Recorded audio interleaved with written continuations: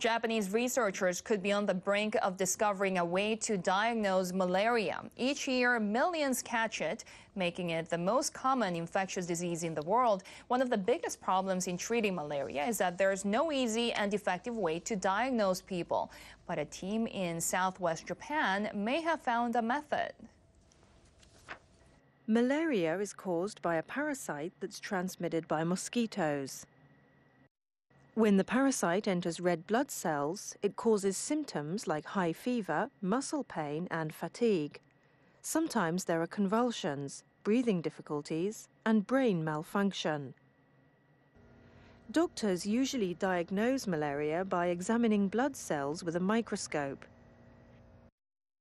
Even an experienced doctor might need 40 minutes to find an infected red blood cell.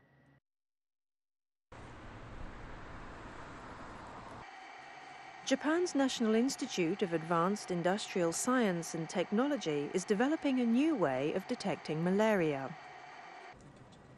Masatoshi Kataoka heads this research team at the institute.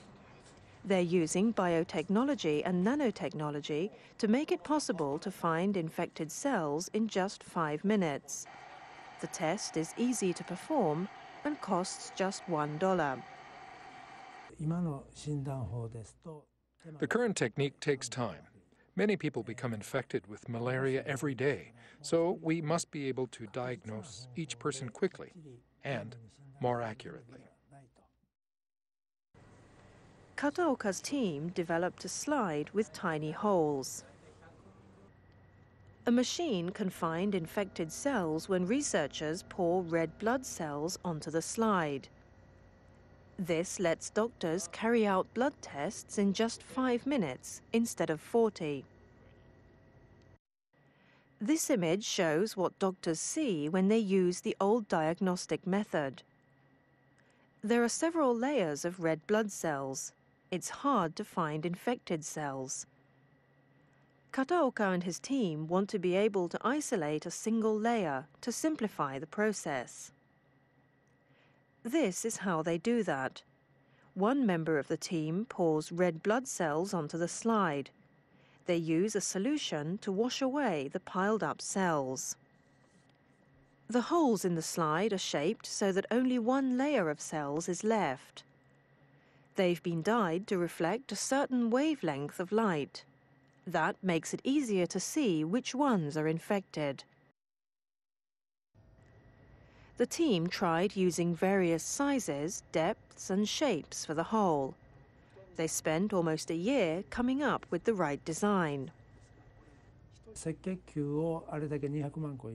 The most difficult part was lining up more than 2 million red blood cells in a single layer and getting accurate results every time without any inconsistencies.